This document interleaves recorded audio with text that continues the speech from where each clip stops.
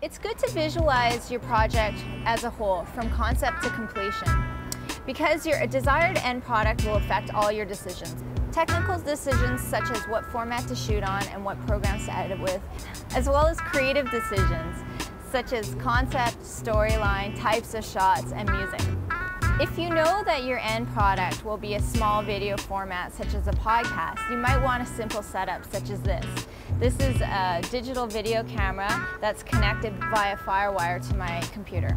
So no matter what format you're shooting on, it's always best to shoot in the best lighting conditions possible with the highest quality and really good sound recording. There are many types of software out there for editing. But if you're planning to do something such as a podcast, it's easiest if you use something with the export to iPod function. That's the 320 by 240 function.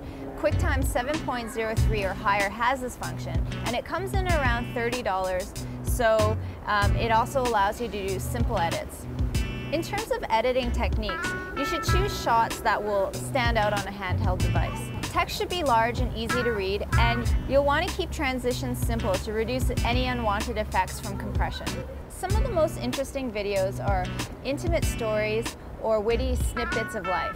Podcasts are a few minutes long max, so you'll want to keep your story punchy within that time, to keep files small.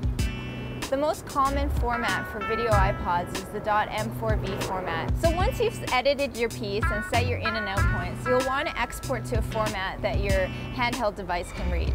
For video iPods, the most common format is a .m4v format, which is easily created using the export to iPod function on QuickTime 7.03 or higher.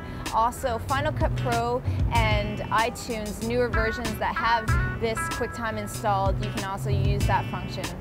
You can also use this function on newer versions of Final Cut Pro and iTunes that have QuickTime installed. Small video media is the fastest growing format for video art. With new products such as cell phones and iPods, creating content has never been easier to create and produce.